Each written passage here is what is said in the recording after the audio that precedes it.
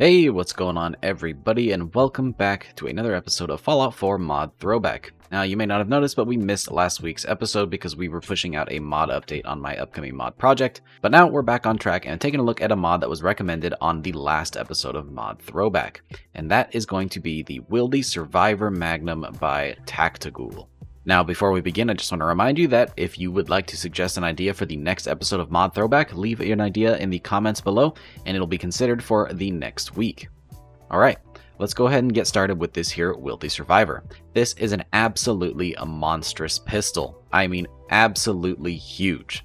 It just happened that this was during the time where I hadn't been into Fallout modding for a little bit, and so I missed this one's release. So, taking a look at it this time was actually a first time looking at it at all for me. And it was really enjoyable. This thing is super cool. Definitely gives the power that should be attributed to a Wildey. This thing is chambered in its own ammo type, which is 475 Wildey. However, it can be rechambered into 44 or into 45 caliber. That being said, rechambering into those ammo types is going to actually make you do less damage, but the ammo will be more common, as the 475 Wildey will actually need to be crafted at a chemistry station using 308 rounds to convert. If you want to get your hands on one of these beautiful pistols, you will actually find it in the leveled list. They are a pretty rare spawn, but you will find them out in the world as well as on vendors sometime after level 20. This weapon does come complete with custom sounds and animations, which we will show off in just a little bit, as well as a bunch of really cool and unique attachments, some stuff I've never seen on any other weapon mods yet, so I'm really excited to take a look at this thing. Let's go ahead and stop talking and jump in-game to see what exactly this weapon mod has to offer. For starters, let's get a look at these beautiful animations, because that's what everybody is here to see. As you can see, we have custom animations, not only for firing, but also reloading, and also some custom sounds. So I'll let you take a look and listen really quick.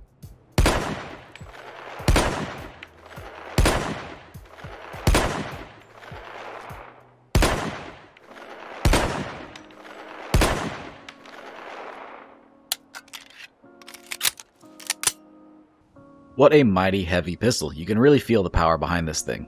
But that's not all. There's actually an optional file that will give you one-handed animations if you feel brave and strong enough. Here we are with the one-handed animations. Give you another look and listen and see how these things function as well.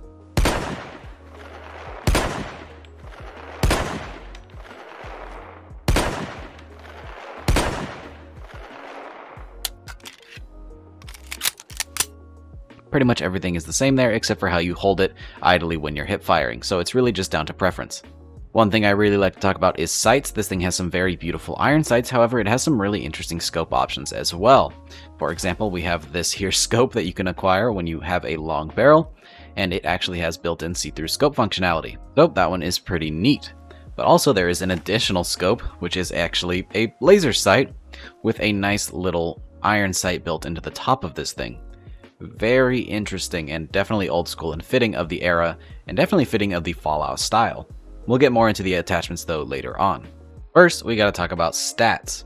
Here we have the Wildey in all of its glory, and its base stats are as follows, keeping in mind that I have no pistol perks, so this is what it's gonna look like the first time you pick it up. It has a damage of 83, shoots 475 Wildey, has a fire rate of only 6, a range of 131, an accuracy of 62, a weight of 3.9 pounds, and a value of 995 caps, as this thing is actually pretty rare. It is added to the leveled list, but you're not going to find it that often. Now, there are a handful of interesting receivers that you can grab as well that are locked behind different perk requirements. Here we have the one that will give you the maximum damage, just to give you a kind of stark contrast compared to the other one. It has a damage of 218, as well as an additional 10 incendiary damage, a fire rate of 6, range of 77, accuracy of 71, weight of 3.5 pounds, and a value of 4,477 caps.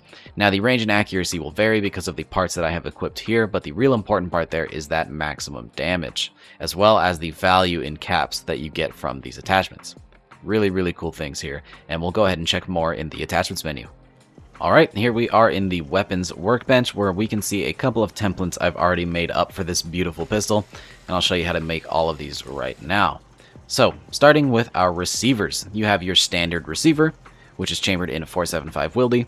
Then you have lightweight, heavy, tuned, calibrated, powerful, hardened, powerful, and advanced. But then we also have a few interesting options. We have the 45 caliber, which is going to bring the damage down, but bring it into a more common ammo type. The Death Wish receiver, as well as the Overkill receiver, which will require Gunslinger and Bloody Mess respectively. These are going to increase your damage output a good bit. And then the 44 caliber receiver as well, which is sort of a middle ground between damage and the rarity of the ammo type. Pretty interesting stuff. For barrels, we have the Snub-Nose barrel, the short barrel, the medium barrel, and the long barrel. For grips, we have the Bakelite grip, the wood grip, aluminum, pearl, the Badass grip, which is the Breach Doctrine right there. Little shout out to Alchest Breach. And then the Sexy grip, which requires the Lady Killer and Penetrator perks. Because of course it does. For magazines, we have Standard and Quick Eject. For muzzles, we have No Muzzle and Muzzle Break. And then finally, we have a finish of Brushed Stainless Steel or Engraved. Now, in order to get your scopes, you're actually going to need to increase your barrel length. So we're going to put that up to a long barrel. And then here you see we have a scope option now. So you can choose iron sights, the short scope, or the helium neon laser tube scope. Now there is something I was actually wrong about whenever we were mentioning the stats of this weapon. I said that the max damage was 218. That's actually not true because the barrels will increase your damage as well. So if we bring this up to a long barrel, we actually get to 248. Pretty interesting stuff there. It's also important to note that that incendiary damage was coming from the Snub-Nose barrel. Alright, so now we are on to the testing section of the video. We're going to run this pistol through 3 different tests. Starting with the 45 caliber ammo type, I want to give the lowest damage ammo a shot with the longest barrel just to see how it keeps up with the regular ammo types. Then we'll move on to a very standard version of the Wildey with the standard receiver and barrel. And then we will move on to that Death Wish barrel, which is absolutely a monster, and see how it performs. So let's start on the very left with that 45 caliber ammo type, taking shots at the chest of a Deathclaw as our standard. Notice the recoil is way lower with that 45 caliber. Pretty interesting. Alright, looking pretty good. Only took 6 shots. Not bad, it's just the fire rate that really kills you. Let's see how we do with 475 Wildey.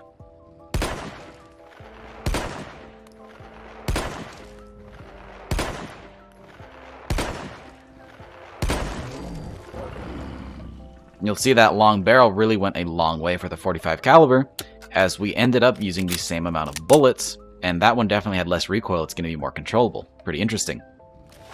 Now, before we move on to this Death Wish receiver, I want to note the difference in recoil here. Here's the regular Wildey. It's pretty big. Here's the Death Wish. It literally sends you into the sky, so that's just something to keep in mind. Alright, let's see how this guy does on a fresh mag. Let's do it. Well, the recoil doesn't pose much of a threat whenever it only takes 2 shots to put down a Deathclaw. Again, this is with no pistol perks. If you had maxed out pistol perks, he's going down with just 1 bullet. This is definitely intended to be a late game pistol.